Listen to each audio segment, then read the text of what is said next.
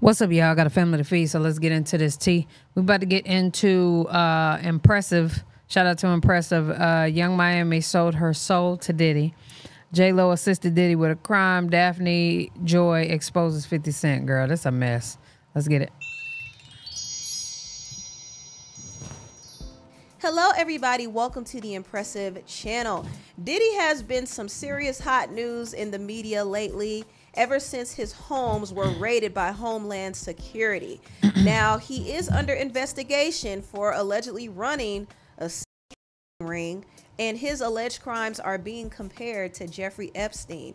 People believe that Diddy is the Jeffrey Epstein of hip-hop. Now, there were several lawsuits filed against Diddy that actually led to him being raided. Not just Cassie's lawsuit, but several others which accused Diddy of sexual misconduct and... Y'all know another thing. I'm sorry to cut this off, but... Oh, and first of all, I have to react to this video. So if you want to actually go watch the video, go watch the video. It's on Impressive. Anyway, so with this happening, like, I don't know if y'all know about the... Quiet on the Set with Dan Schneider. Bro, that situation is crazy, okay? And basically, a lot of black men are saying that we're taking a black man down, but not the other side. And my thing is, they take themselves down. Didn't nobody tell them to do none of this dumb shit. That's what they decided to do, so here we are. You know what I'm saying? I don't be understanding that. And Diddy's former producer, Rodney Jones, aka Lil Rod, accused Diddy of a slew of things. And the feds have been investigating Diddy for a while. They've done interviews, they've heard all the accusations, and it's given them reason to investigate Diddy. So this is a very serious thing. They raided his home, grabbed his security footage, seized his electronics, and they're also issuing subpoenas to multiple companies that are dealing with Diddy. So it's getting deep, but so we still don't know what's going to happen with them. They're doing all of that because they want the companies to snitch, basically. And that'll stop his bag. All of this, I mean, Diddy has not been charged or arrested as of yet. Some people believe that maybe he got raided because they're trying to suppress evidence that will incriminate other high-profile people. That too. And they're also trying to get everybody around him to snitch on him versus getting anything from him because he ain't got nothing on him. That's a whole nother conspiracy. But Diddy was stopped at a Miami airport and somebody in his entourage got arrested. And his name is Brendan Paul. And in Lil Rod's lawsuit, he claimed that Brendan Paul was Diddy's drug mule. And he was responsible for getting illegal drugs and guns for Diddy. And Diddy apparently has a bad drug problem. Cassie actually highlighted it in her lawsuit. And his drug of choice is TITI, which is also called pink cocaine. What? I didn't even know that was a thing. Now, Lil Rod and his lawyer did amend his lawsuit, and he added new information.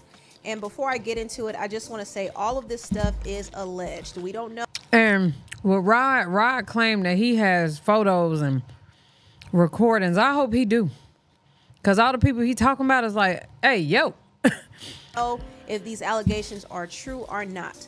But a lot of people believe some of the things in the lawsuit. Now, he did bring up Young Miami, and he said that Young Miami hopped on the jet to deliver TITI to Diddy.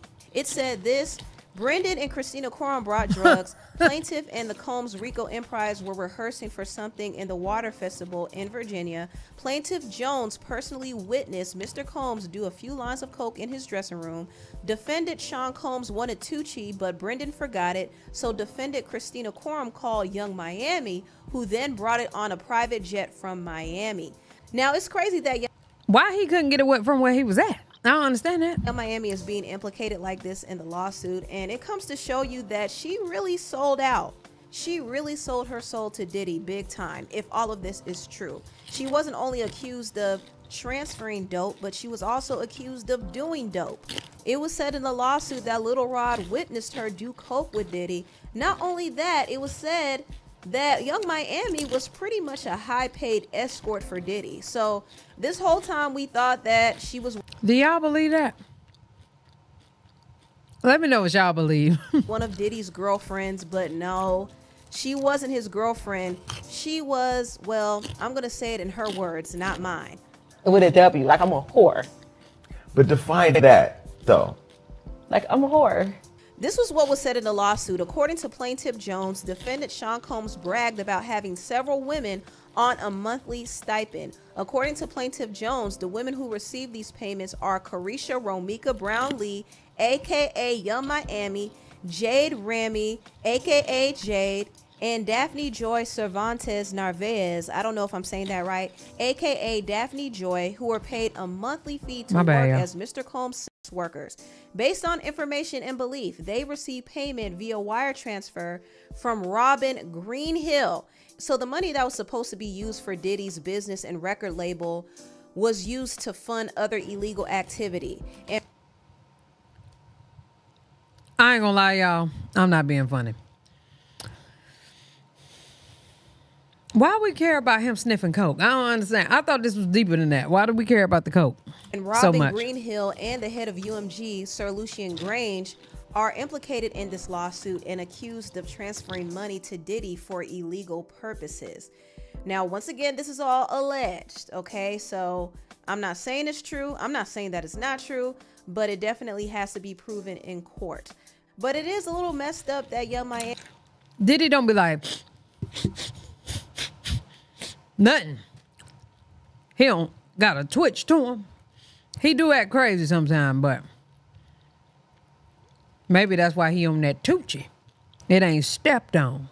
Miami is being implicated in all of this, but she was proud to be behind Diddy, and she was down with some of the shenanigans. As long as she got paid and got her expensive bags, she was all right. She was gonna do whatever Diddy wanted. She would even let him piss on her. It say take a shower if you like golden showers. I do. You can pee on me in the shower. You can pee on me like once you come in. Like, it just depends. And she even proudly boasted about Diddy making girls do acts. I mean, when Young Miami was taunting Diddy's other girl, Gina V, she pretty much incriminated Diddy and said, if I wanted you to eat my pee, Diddy would have had you on your knees. Oh, you. I could not find that tweet, but I remember it. An eater. Gina, you've been down bad ever since I came into the picture. Oh, you've been crying for a She definitely snitched on him. Baby for 10 years. You've been around as a bee that eat P and D when he feel like it. You a eater. You the same bee that was crying on Tasha K because you wanted a baby. Poor Sushi. Look at these tweets. Young Miami. Damn, Young Miami done snitched. Miami is pretty much saying that Diddy made Gina do things on command, and we don't even know if she consented to any of this. It's kind of like with the whole Cassie situation. When Diddy wanted freak-offs, he demanded that Cassie participated or she would face repercussions. It's really sick and twisted, and Young Miami really messed up. I mean, was it really worth it? I know she has to be thinking, man, none of this was worth it, but this is what happens when you sell your soul and compromise yourself and throw away your morals and values just to chase a bag. If Young Miami really wanted to be a kept woman, she could have found herself a normal sugar daddy, but no. She wanted to chase behind Diddy's crazy self and act bad. And now look what's happening to her. Her reputation is going bad. And everything she gained from being with Diddy, she's about to lose. It's a sad situation, and I hate to see it happen to Young Miami, but she should have made better choices, and hopefully she turns her life around before it's too late. Now, I also want to bring up Daphne Joy being listed as one of Diddy's sex workers, because if you don't... She is upset. know, Daphne is actually 50 Cent's baby mama. And this is one of the main reasons why 50 doesn't like Diddy now. He has other reasons, but I think one of the main reasons is the fact that Diddy was messing around with his baby mama. And this was 50's reaction when he read that she allegedly was one of Diddy's paid escorts. He said, I didn't know you was a sex worker. You little sex worker, LOL. Yo, this is a movie. 50 Cent was joking about it, but I know he was fuming because now he's trying to seek full custody of their son, Sire. And he could be doing it out of spite and also to avoid paying any more money in child support. After finding out that she's allegedly getting paid a bunch of money from Diddy a month, yeah, he definitely doesn't feel like he should be paying her child support. Now, Daphne did respond to 50, and she accused 50 of something pretty outrageous. She first denied being a sex worker. She said, I'm deeply hurt by the lies in Rodney Jones' lawsuit. The claim that I am a sex worker is 100% false and character assassination. I am retaining an attorney to explore all legal remedies against both Rodney and his attorney.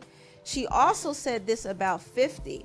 Curtis James Jackson. Everything is a joke to you until our safety is compromised, which is happening now. You are wreaking real havoc, frenzy, and chaos onto people's lives. How would you feel if Sire was the one in handcuffs for nothing? Okay. We moved to New York to give you the opportunity to be. I will say he make everything a joke, and until something get real on his ass, then he get quiet and be a father to your son. And like when he hit that person in the face at his concert, he got quiet about that. You saw him 10 times out of the 2 years that we lived a mile away from you. I am tired of upholding and protecting an image to our son that you have never earned. Let's put the real focus on your true evil actions of R-ing me and physically abusing me. You are no longer my oppressor, and my God will handle you from this point on. You have permanently damaged the last hope I had. She need to go ahead and sue him then, if that's the case. I mean, what the for you as a father to preserve our family with these last and final false claims made against me. You have broken our hearts for the last and final time. Whew. So these women be going through it. So this right here is pretty heavy. Now, do you believe these allegations from Daphne?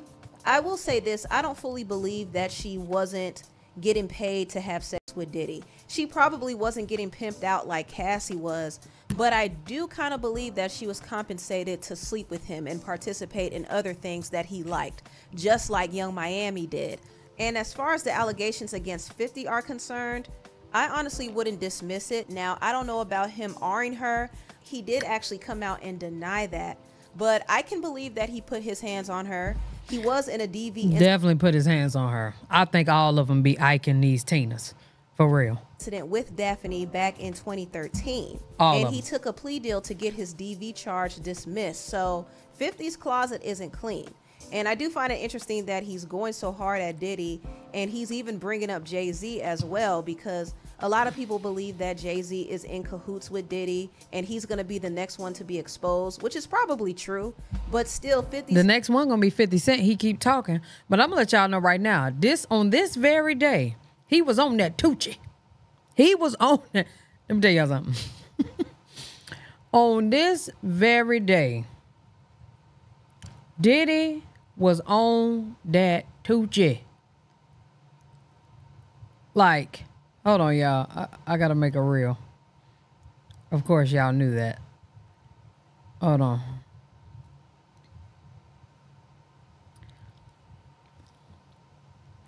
So they say P. Diddy like that Tucci, that pink booger sugar. He looked like he was on it that day. Because I'm not going to lie, y'all. P. Diddy don't have a twitch. He don't have like he don't like be like, you know what I'm saying? Like, but he do have a moment where he get a little crazy. But these eyes right here. History isn't exactly clean. How he was talking that day.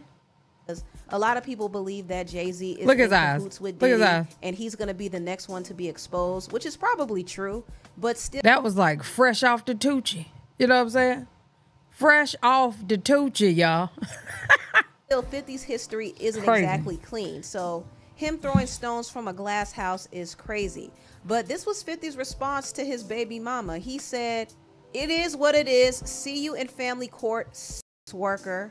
You moved a mile away in hopes of having another baby with me, but I was busy. So you moved back and then you started receiving money from Brother Love. Now here we are, little sex worker." Oh my God. Child, 50 has no chill. He has no chill. Like, why is he like this? I don't want to laugh because it's not funny, but still, he just has no chill.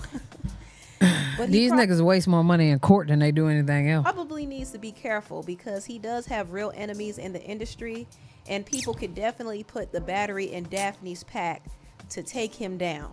Yep. But anyway, back to Diddy. Another one of Diddy's victims, Natanya Rubin, came out and did an interview with News Nation. If you don't know who Natanya Rubin is, she was one of the victims from the club shooting that happened in the 90s. In 1999, Diddy pulled out a gun and pow-powed her in the face. And what's crazy is Diddy's girlfriend at the time, Jennifer Lopez, was the one who passed him the gun. Allegedly. Oh, and this hell was no. actually mentioned in Rodney's lawsuit. Rodney claimed that Diddy was dangerous and he would brag about his gun collection and brag about getting away with shooting people. And the lawsuit said, according to Mr. Jones, Mr. Combs shared that he was responsible for the shooting in the nightclub in New York City with rapper Shine. According to Mr. Jones, he shared that the artist, Mr. Combs' girlfriend at the time, Jennifer Lopez, aka J-Lo, carried the firearm into the club for him and passed him the gun after he got into an altercation with another individual. Diddy's victim, Natanya, has spoken out about this, and she confirmed that Diddy was the one who pow-powed her in the face. I am the woman who he shot in the face. I watched him fire the gun. I've said it all this time. They all knew he did it. Everybody knew he did it. But he paid off the club bouncer named Sharice and all these other people and the club owners with their video to hide the video. That's his MO. Yeah, and you have said since really right after the shooting that it was P. Diddy who shot you. I mean, I think you even said it to the doctor that night, right? I said it immediately. I literally watched them pull out the guns. I've had a clear point of view. I mean, for God's sake, I got shot in my nose. I was facing them directly. I watched everything occur and have described it, vehemently to all parties involved. Like, to get hit in the nose is painful. To get shot in the nose? Oh. I have 9 bullet fragments remaining in my face. Would you like to see the investigation involving you getting shot at that club be reopened? Absolutely. Absolutely. The irony is there was a grand jury. J-Lo testified at the grand jury, as did many other people. It needs to be reopened because if that is in fact the case, she carried the gun in and she lied to the grand jury. It needs so they implicating J-Lo too, for real, to be reopened. What? So now Jennifer Lopez can possibly be implicated my because she God. allegedly passed a gun to Diddy. But I know that's why y'all be like, why we don't react to other stuff? Girl, this algorithm. I'm gonna try my best to just give y'all everything. I just need to create a video like this so I don't have to deal with copyrights. And he said in his lawsuit that Diddy would make people in his circle carry his weapons to kind of demonstrate how dangerous he is. So maybe Jennifer carried it out of fear, but if it's true that she passed the gun to Diddy, and if it's true that she lied on stand about Natanya being shot by Diddy, it might backfire for her in the future if this case were to reopen. That's a lot of crazy. people lied to cover for Diddy, and the rapper Shine took the fall for Diddy. So That's it's really crazy. messed up. Diddy has been getting away with evil for a long time, and now he has to pay for his crime. And he always looked like he's just not evil. That's the part I hate. You know what they talk about, like the celebrity eyes or like a killer's eyes, if they have the eyes of a liar or the eyes of like a killer. Do y'all think he has those eyes? Let me know what y'all think. Anyway, tell me what you all think about this video down below. Please like, comment, and subscribe, and share this video if you care. Thank you so much for watching, and I'll see you next time. Bye. That's crazy. Let me know if y'all want me to watch more of these. I'm gonna have to learn to put my videos together because, well, I actually have somebody that can, I have several people that can do it, but let me know. Let me know. Let me know what y'all think down in the comment section below. Love y'all. Appreciate y'all. Hell yeah.